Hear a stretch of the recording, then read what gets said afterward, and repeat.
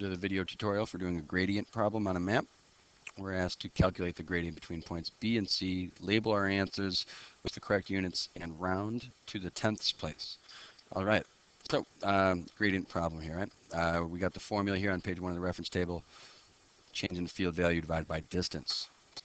All right, so what I'm gonna do is I'm gonna start out by just copying the formula in here. All right, change in the field value divided by the distance. Well, the field values themselves are going to be, in this case, we're looking at a contour map and it's given in elevations. So the field values are going to be the elevations.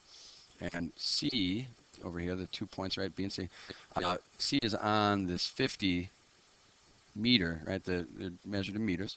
So C is at 50 meters. And as we head towards the ocean, we're going to be going down by 10 meters per line. So we got 40, 30, 20, and then 10 by the time we get to B. So I'm going to set up the changes in the field value on the top here. 50 meters over at point C minus the 10 meters we have over at point B. Okay. So the next step here is going to be to take a piece of paper. We're going to line it up between points B and C. We want to get the distance between those two. So I'm going to have to make a mark on my piece of paper at B, make a mark at C, and now I'm going to bring these marks over to the map scale here. Right? I line this one up with the 0, and I see that the other one's right at 2. The unit's going to be in kilometers here.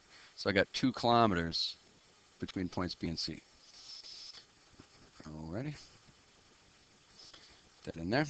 And now I can start to simplify this. The 50 minus the 10, well, that's going to give me 40 meters. And it's going to be divided by the 2 kilometers. Well, 40 divided by 2 gives me 20. Exactly 20, but we got to remember that we're rounding to the tenths place. So in order to hold that tenths place, I'm just going to do 20.0, and now I've got the tenths place there. I can't cancel or combine here with meters over kilometers, so I'm just going to leave it meters over the kilometers, and our answer reads 20.0 meters per kilometer, and that's it.